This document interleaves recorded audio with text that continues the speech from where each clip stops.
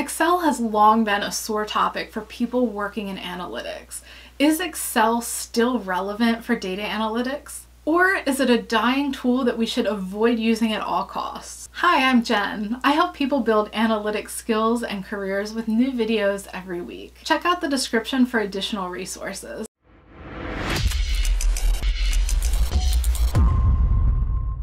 There's no getting around the widespread use of Excel for data analytics. Not everyone is happy about this though. You might even have the opinion that Excel spreadsheets are outdated, that analysts, data scientists really shouldn't be using Excel. They should be using a programming language or at least an analysis or visualization tool like Tableau or Power BI. Spreadsheets are just too manual and there's many much better software applications. I think there's still huge relevance of Excel for data analytics though. I can already picture the comments section, so let me clear this up before you go down there and comment, she has no idea what she's talking about, or, but Jen, Python would be better. If you've watched any of my videos, it should be extremely clear by now that I'm not saying Excel is a better solution than these other options in every case. I don't think that there is a one-size-fits-all solution for solving all our data analytics problems. We should take all of the different tools that are at our disposal and leverage them when it makes the most sense to leverage them.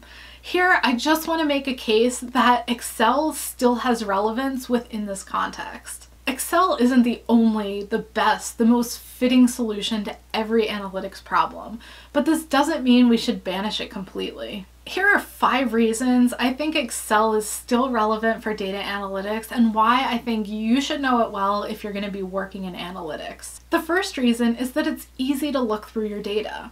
Yes, you can look through your data no matter what tool you're using or what programming language that you're using, but it's rarely as easy to look through your data as it is in Excel, especially if you're dealing with smaller data sets.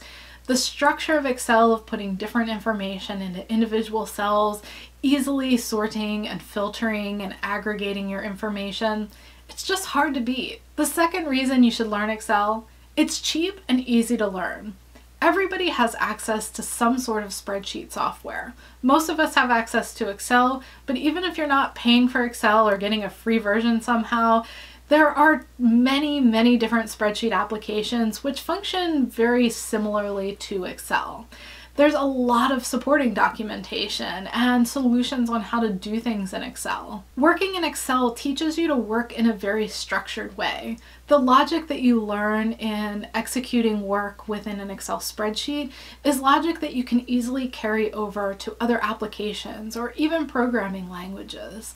Learning to write complex formulas in Excel isn't so different from the more complex analysis that you'll do within Python, R, SAS, or whatever programming language that you choose to use. Pivot tables teach you about summarization and aggregation, which are things that you're going to do all the time in any application that you use.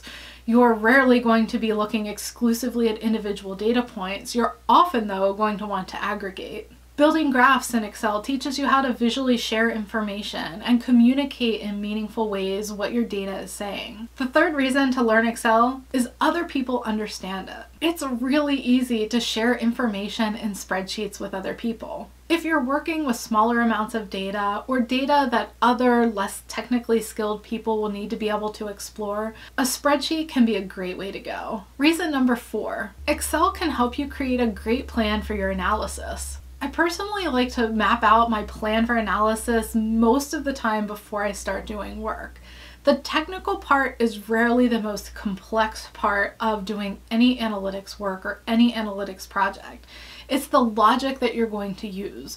What are you going to tell the tools to do? What information do you need? How does it need to be organized? What's important in the findings that you have? Who are you communicating it with? All of these are easy to map out in Excel and quickly document versus jumping into the middle of your analysis, often finding that you might have to backtrack or change up tactics. It can save a lot of time to just map things out a little bit in advance before you start jumping into doing the active work. Reason 5. Excel can work as a great data source for importing information into another application. You can easily incorporate supplemental information that you've documented in Excel into other analysis projects. It's an easy communication gateway because it doesn't always require you to get access to a new system or application to get a new data set that might not be contained in the environment that you're working. Because of this, it's common to share disparate information from multiple different systems or legacy systems in this way until this data is included in a more structured environment.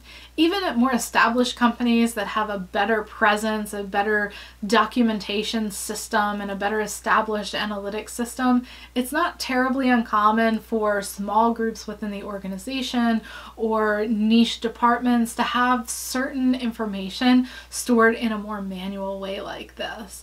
Because of this, you need to be able to understand the spreadsheets and be able to import them for work in other applications for when Excel might not be the best tool for you to actually do the analysis in. Those are 5 reasons I think Excel is still extremely relevant for data analytics. What do you think? Agree? Disagree? Let me know in the comments. If you like this video, please give it a thumbs up, consider subscribing and sharing it. Thanks so much for watching.